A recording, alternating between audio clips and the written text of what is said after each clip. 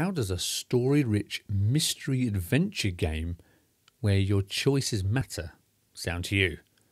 If that sounds cool, then I think you may like today's game. Today's game is Where Birds Go to Sleep. Now, this is a husband and wife indie studio, which is fantastic. I love that. And I'm going to read the synopsis and jump straight into the game. Slip into the subconscious of Cormo, a criminal sent on a mission to chart new lands shrouded in a mind-altering fog. Never directly assuming control, you will mould him through every sentence you put in his mind, but you might not like what he becomes. Now, I think that's a fantastic synopsis, and it really suits the art style of the game, which I'm going to show you right now. So let's jump straight into it and see what we can find. Okay, well, I instantly love the music. The atmospheric feeling is fantastic just on the opening screen, so that's a great start. Now, as you may well know on this channel, I am not a visual novel style game kind of person. However, I am told this is not really a visual novel, and just with the setting that this game kind of has, it really intrigued me. I was really fascinated, and I told the developer this, and they were more than happy for me to play it, even knowing it's not my type of game. So, you know, kudos to you. So let's just, you know me, I'll be honest, let's find out what we get. So I'm going to start a new game. I loaded it up just to see if it worked. It does. New game. Let's go.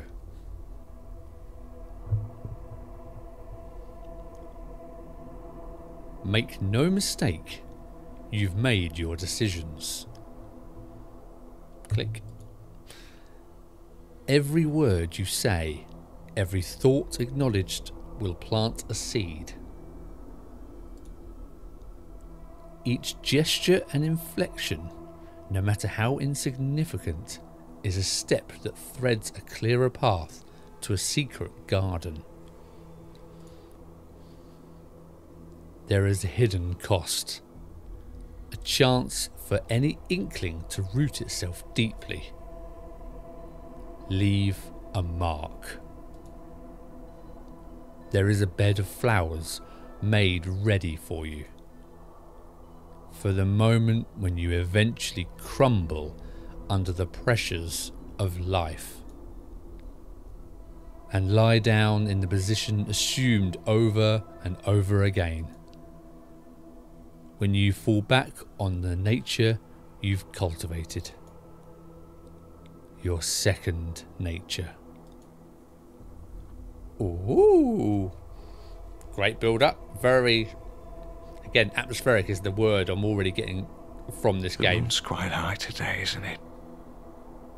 Some voice acting. What day is it today, anyway? Oi, fella. We've been quiet for some time now, you know what I mean? What's your name? Is this a choice? Find out what he's made of. Look at us, brother. Two prisoners in a boat. There's a start of a joke. We don't have to talk. So there's this joke, but he probably won't like it. Okay, so this is now me affecting his subconscious, so I get to choose how he takes this. Now, I will say, before we go any further, there are some naughty words in this video, so if you've got kids listening or you don't like naughty words, then tune out now, and this is as far as you're going to get. So, you've been warned. Okay, let's crack on. Do we hear the joke? We've got to hear the joke, haven't we? You know, I have a feeling, yeah? An intuition, call it whatever you want. But we'd go well together, you and I. Make a good team. Uh-huh. Like, you know, hummus and bread, we'd complement each other well. It's always two essential ingredients, two vital things, yeah? Got two arms, two hands, two legs, but just one cock and one head. Now, two heads is better than one, but two cocks. Depends on who you ask. You can't disagree, can you? No. Hey, relax. That was out of order, I know. But should have seen your face, though. What was your name, sorry? Dunlin. Dunlin. Dunlin, yeah? That's a good name. Lovely name, mate. I'll enjoy saying it. Well, the prison guards told me your name. I know who you are. Tit. You fucking what? Did? Like your mum's did? They must have got me mixed up with someone. Name's Cormo. C-O-R-O-M-R-M-O.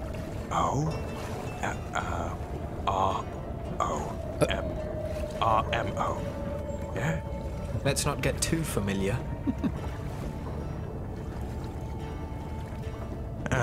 Yeah. You're right. But I reckon we should.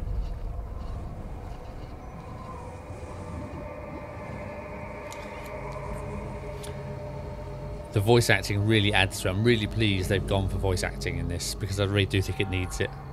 That's very good. A week has passed since your arrival at the prison colony. Okay. The camp has been abandoned. There is no one here, not a single soul. Dunlin spends his days looking out at the sea, awaiting the rescue party. Back home, your sister is ill. The cure is meant to be on this island. Find the missing people. Save your sister. We have a quest. Don't know how this... Okay. What is a new thought entered your mind. Talk to Dunlin or leave? Should we probe him a bit more? There you are. Talk to Dunlin. Is this how you go around, trudging around in the mud? What? What do you mean? You're not really dressed for the occasion, are you? What does he know about style? He's just jealous. He's just jealous. Well, I'm dressed to impress, yeah? If there was other people here, I'd be treated like a king just because I look it. Trust me, this is how the real world works, my friend. I can see you haven't had much experience. But don't worry, just watch and learn. If you say so. Yeah, whatever you say, my friend. Oh, chucking in my friend at the end, huh? Ask about his occupation. So, Dunlin, I never asked you. What was your job before becoming a professional bellend? I'll have you know I worked close to the Myra on the higher levels of the sanatorium. And that means what? Can you, elaborate on that? Maybe just a tiny bit, mate. I'm a bit stupid. We were resolving the mysteries of air and vibration, uncovering the complex formulae and principles that elude words. But hearing them brings our hearts closer to the sky, or the sky closer to us. We haven't figured that one out yet. We made and played music, Cormo. Of course. Can't wait to hear some of your tunes. Some of your tunes. Thank you. Maybe later. I'm not having the best day. Do I want to talk to him? Do I want to find out what he's having? Come on, we'll keep it going. Dunlin, friend. Dunlin, friend. What is it, Cormo? We talked not long ago. Take care, Dunlin. Oh, no more then. All right. See you later. Okay, let's leave. What's next? Okay, so we do get a little map overview. This is different. To the provisory camp. Can't say that word. Or approach the large bonfire. Dunlin's a short walk away. Okay, so I don't want to go there again. So let's go to the provisory camp. Okay. Have a look at the smaller tent or wildly coloured pavilion. Bench to your right. The landing site is behind you. We'll start with this. We'll start with the smaller tent. Just keep it low key. There is a pair of putrid shoes on the floor, placed neatly under a made bed. A single bed. Unusual, given the circumstances. Approach the bed. There is a little bump under the blanket. Don't. Well, yeah, it's not me doing it, so we'll get him to do it. Oh, Christ. There is a doll hidden under the blanket, tucked underneath a shirt. What sort of a grown man sleeps with a doll? Put away. A new thought entered your mind. I don't know now, what is that? M. So I've pressed M now. Ragged doll. A bundle of rags invoking the form of a man. And a bit of nostalgia. The fabric is rough and crusty from salt, stained by earthen colours. Colour spelt correctly, I like it. The filling and the insides have moved to unnatural places, a sign of years of use and abuse. Okay. Its disfigured head is particularly concerning, showing a blank expression of resignation. Wow, he's a thinker. Abandoned. Its soul left with its owner. Tell you what, he does more thinking than me if that's what you got from that. Should we sleep? Let's have a little sleep. No. Yes. Decided. Sleeping. We're having a rest. It's raining. Dream of pleasant things. It's going to go wrong, isn't it?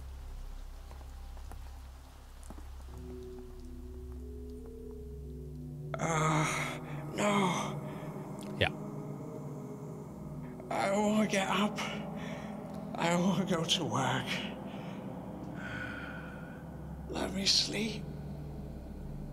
Okay, so this is where it feels strange, because you've got to remember that you are the subconscious of Cormo. So this is his mind telling him, subconscious telling him what to do. So it's trying to get your head around that sort of your role in this. So we're trying to influence him and guide him that way. Okay, so what do I want to say to himself?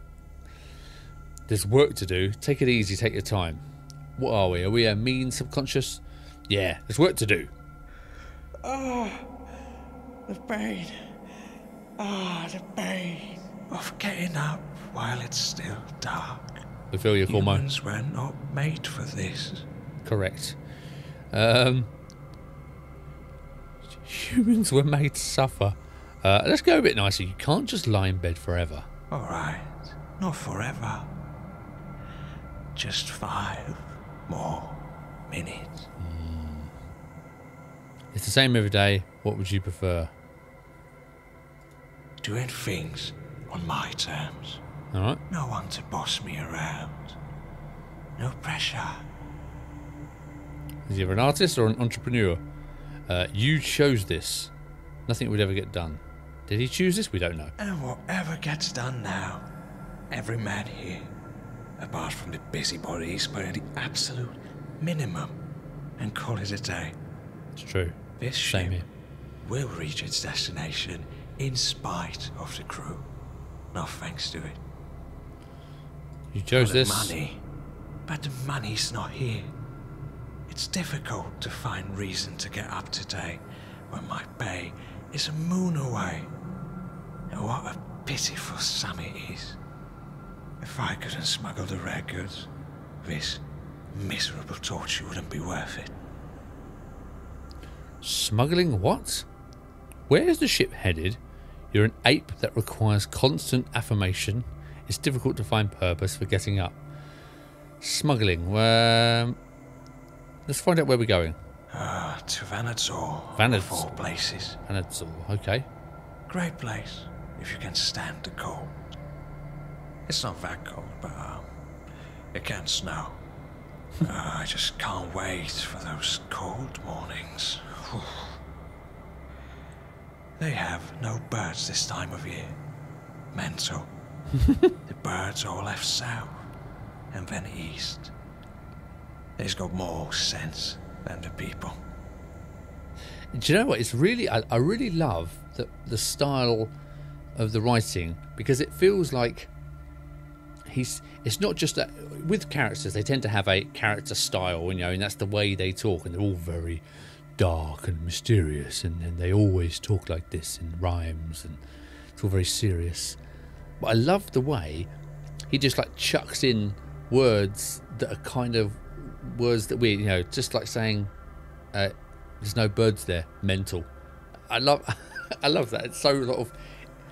It's so out of character, it makes it feel a lot more human, because not everybody is the same all the time, and I really like that. I'm really enjoying that.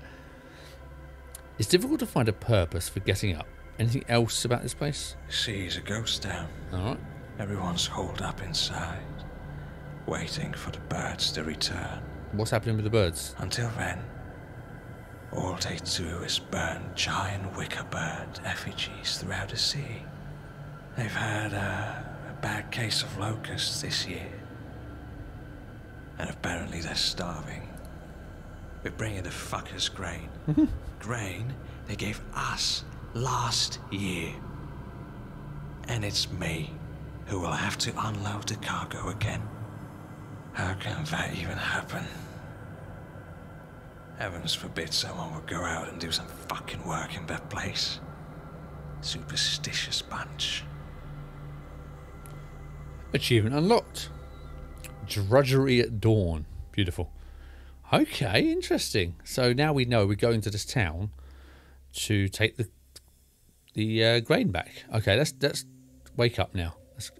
A new thought entered. See above. What the fuck was that? What was that? Quick, follow him. That is that you? He went up to the beach. No, he went to the landing. Which way did he go? Why is that one grey? I don't know what these mean. He went to the beach? Oh, I have to pick that one. Camp is not the direction. Bonfire, not there. Dunlin.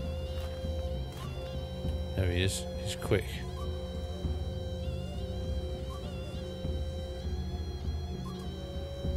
What's happening? Darling. Not now. I'm in the middle of something.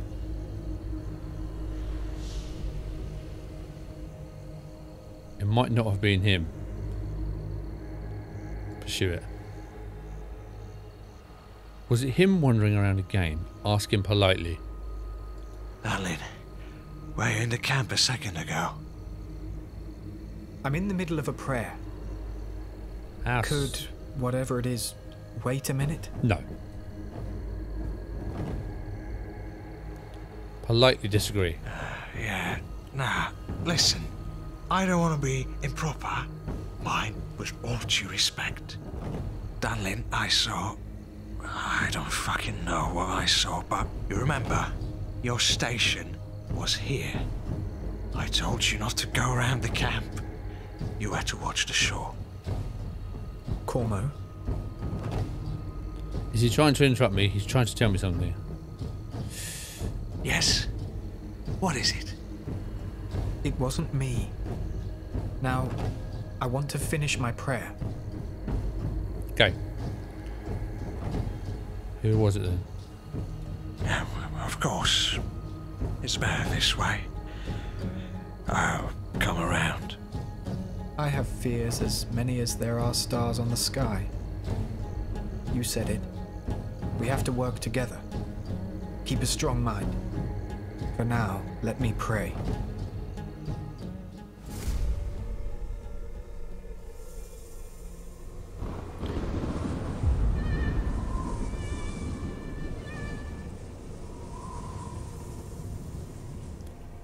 I really like the art style is really good. I feel like I'm really connected to the story. You are too trusting.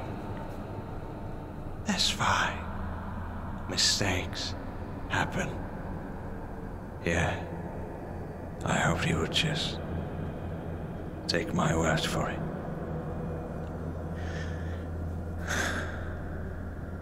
Why can't things be simple? Everyone assumes the worst of me. I'm not that bad, am I? Did I make a mistake by being so forward? No. I did what I did. What he does now is his choice. You should be more careful next time. Maybe there was a better way of warning Dunlin.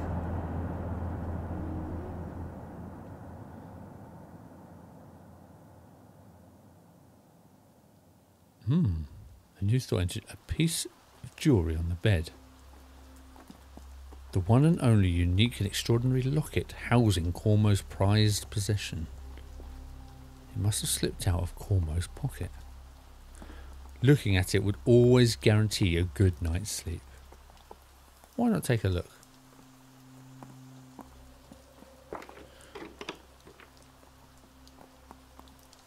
There's the pet. Okay, we've done this bit. Single unusual bed. Go outside. Okay, let's go into the colour pavilion. This great tent houses multiple convict explorers. There are multiple beds, trunks, chests and chairs all around the pavilion, along with makeshift floorboards and carpets. Can't speak now. It almost feels like a house, but the stench in here is unbearable. Oh, smells horrid in here. Oh, I can't. I can't. Leave. Okay, we'll do a couple of more little conversations and then we'll call it quits. So let's have a look. To the beach to your right. To the right, a forest looms, a great wall of impenetrable an impenetrable fortress staving off the salty, soft breeze from the spreading sea, overlooked by a giant rock.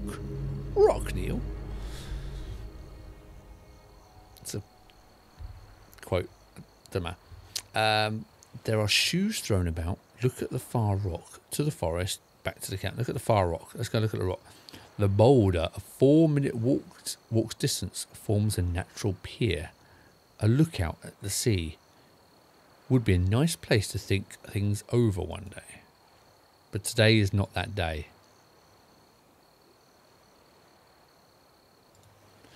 Hundreds of shoes, along with some shirts and trousers, are left lying on the beach, moved in and out by the tide. An eerie sight. There's something else. Have you noticed? Notice now. Cormo's eye twitches. An odd tickle. A shiver crawls across the surface of his brain. You realise the shoes are of all vastly different sizes.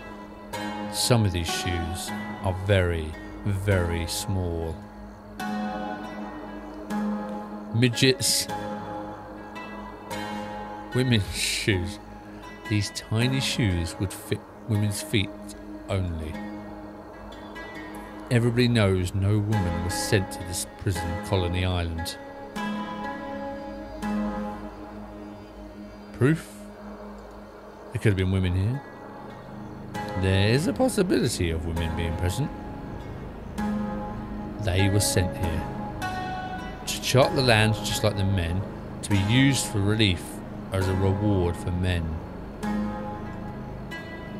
They send our non-properly born naive women to be raped and used by sweaty, disgusting convicts, rapists and murderers.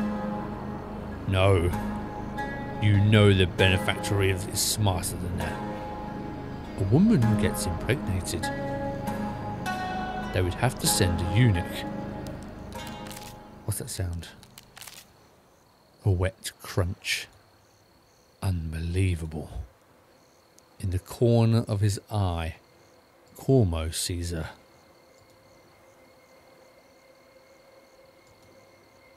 A hermit crab, the size of a fist, crawls out from a tiny leather boot, only to slide into another, slightly larger boot. Moments later, the boot sprouts long spider-like legs and trots away towards the ocean. It begs the question, if you were to live in a shoe, where would you live? Oh, the front, of course. Why the heel, naturally? Where would you live? Do you want to get rain with the heel, or do you want to get... Oh my god, the front, of course. You're trapped in the front, no, but you're going to get wet in the heel. The front. To think of it, it must be quite seedy by the front. It's always dark, stuffy and very humid, with the ever-present moisturised sweat. The smell must be undescribable. Indescribable? Undescribable. What's the difference between undescribable and indescribable? In the comments, please. No one would bother you there. Or rather, no one would bother you there. Bother with you there. You shouldn't bother either. A fascinating topic. Think of it next time you find some shoes around the camp. So strange. That's so weird. To the forest. Is there something I missed? I won't be back for a while. Turn to the beach. Back to camp.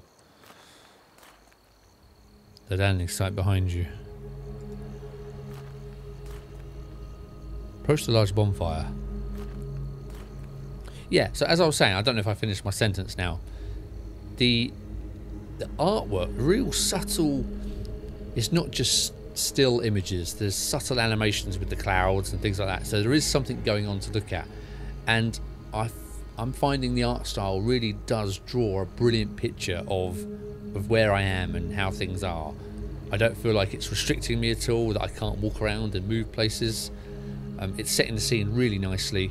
The music, atmospheric music, is great in my headphones. And I'm really invested in what is going on. So, let's see what happens. This massive pyre is made of raw, barely processed tree logs stacked on top of each other. The dead branches and dried bark were left untouched. It's a rough and instinctual monument erected for a singular purpose. How did they get the wood up? For what purpose? Anybody's guess? What do you think? A religious structure aiming skyward, a proclamation of presence, something else. But what? There are chairs around the pyre, glass bottles littered around. The gleams and twinkles of broken glass perforate through the sand. The smell of alcohol has dissipated long ago. Alcoholic beverages are forbidden by the benefactory and should not be supplied. So what gives? Being an explorer is a miserable job. And so, as if by accident or mercy, a barrel or two find their way onto the supply boats, along with fruit that no one eats, but instead uses as wine brewing. You would know. There are chairs around the pyre. Why? The prisoners drank and danced among their own. No, both prisoners and guards. Prisoners drank and danced among. Yeah. Who else would understand them but their own ilk? Even on this island, the properly borns would not join the merriment around the bonfire. The simple songs and dances and cheers, oil and water don't mix. The huge pyre was never lit. For when things go south, it is to be set alight, the smoke reaching into the higher stratosphere, letting all and sundry know what's happening here.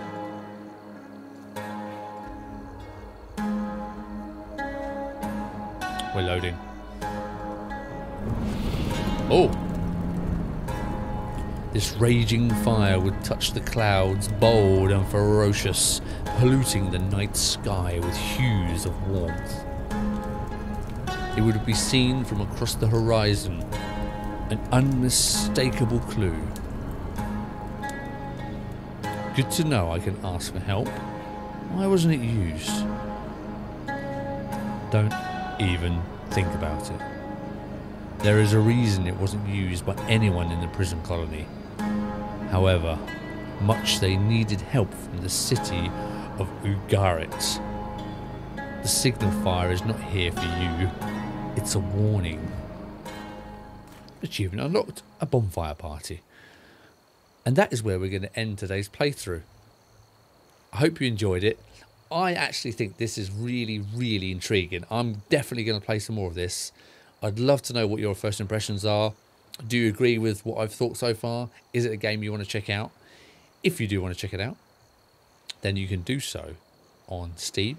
It will be releasing on Steam, Good Old Games, itch.io, and depending on the success of the game launch, then it may come to consoles if you like it enough. So if you're interested in it, check it out. You can find all the links to the game below.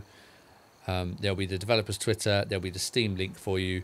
There is a demo right now available, but I'm not sure how long that will last. So if you've missed it, you've missed it. But if not, hey, you've got a little 20-minute playthrough of what you're likely to get. So I hope you enjoy it. Please let me know if you pick it up.